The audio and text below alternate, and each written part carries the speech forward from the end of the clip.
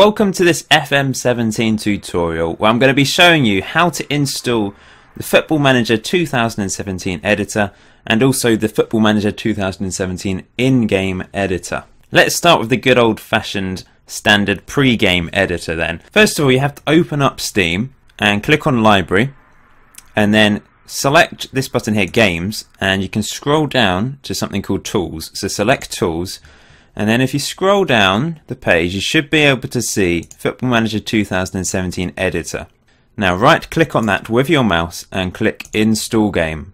You can create a desktop shortcut if you like and a start menu shortcut. It's completely up to you. You can then decide if you want to save it in your C drive or another drive if that is available. Then press Next and it will install. Once it's finished downloading, all you need to do is right click and then press Play Game, or you can double click on your desktop shortcut if you've created one. And then it will just prepare to launch for the first time. And that's it. You can now edit away to your heart's content. So the next one is the in-game editor, which you do have to pay for. To do this, you need to click on Downloads, and it loads this screen here.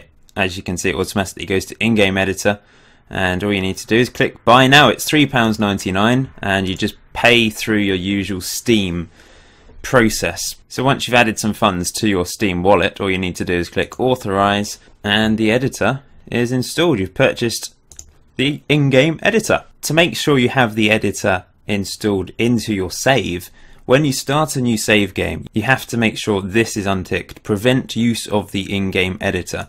If you tick that, that means it blocks you from using the editor in-game, which is useful if you don't want to be tempted by the editor. But if you do want to use the in-game editor, make sure that's unticked and then start the game. So once the in-game editor is installed and you've started your game, there should be a little symbol in the top right hand corner, a little pencil next to an arrow, and you can edit things. You can edit club details, you can edit player details, you can move players around, you can remove bans and injuries, etc. if you want to cheat. Every year when I do this editor install tutorial, there's someone in the comment section below, there's a few people in the comments saying, how do I install the editors if I've downloaded Football Manager for free and I've got a cracked version?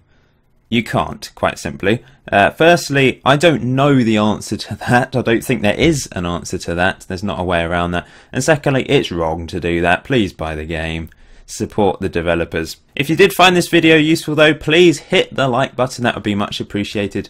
And if you have any sensible questions, put them in the comment section below. I might do some editor tutorials at some point on how to use the editors if people are interested in that. Please let me know if you are. But until next time, enjoy Football Manager. Oh, and subscribe as well, please. That would be great. See you soon.